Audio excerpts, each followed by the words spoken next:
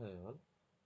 Today we are going to see how a performance tester can do performance engineering activities.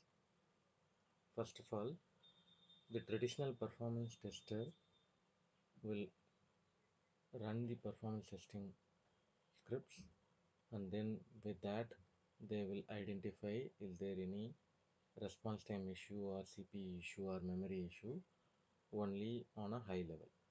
But a performance engineer can go to the deep level to identify the performance issue. See what I'm going to do now. I'm going to run the performance testing script. Along with that, I'm going to deep dive into the actual performance issue by using Appdynamics tool. Okay, what I'm doing, say I'm running this performance testing script. Yeah, it is running. In the meantime, I am going to Appdynamics. See, I already configured this application using Appdynamics. See, currently what is happening, a load is triggered.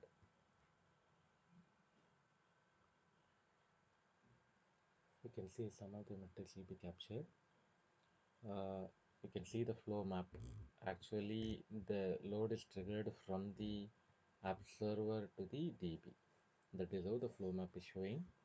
And also you can see response time, load details and all. And you can go to business transaction. Yeah, you can see the metrics loaded. See, this application is a sample application that I'm using. Because of that, it is showing only 25 milliseconds. But in real environment, it will be high.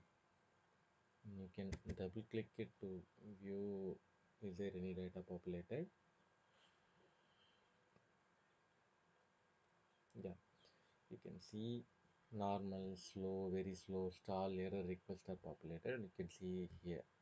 And if you want to deep dive, I'm double clicking this request. You can see there are potential issues mentioned in the left side. See, this is what earlier the performance tester will not aware of all this information, but now with the help of these tool you can simply copy paste this things to the developer. It is easy for them to deep dive into this performance issue. And also you have option to drill down. It will tell you how much time it is taking from the application server to database server timing. Okay,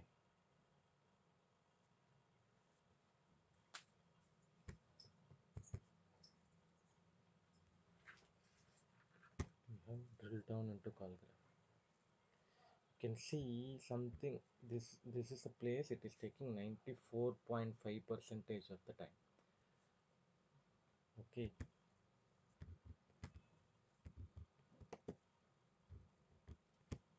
this is the actual detail of that.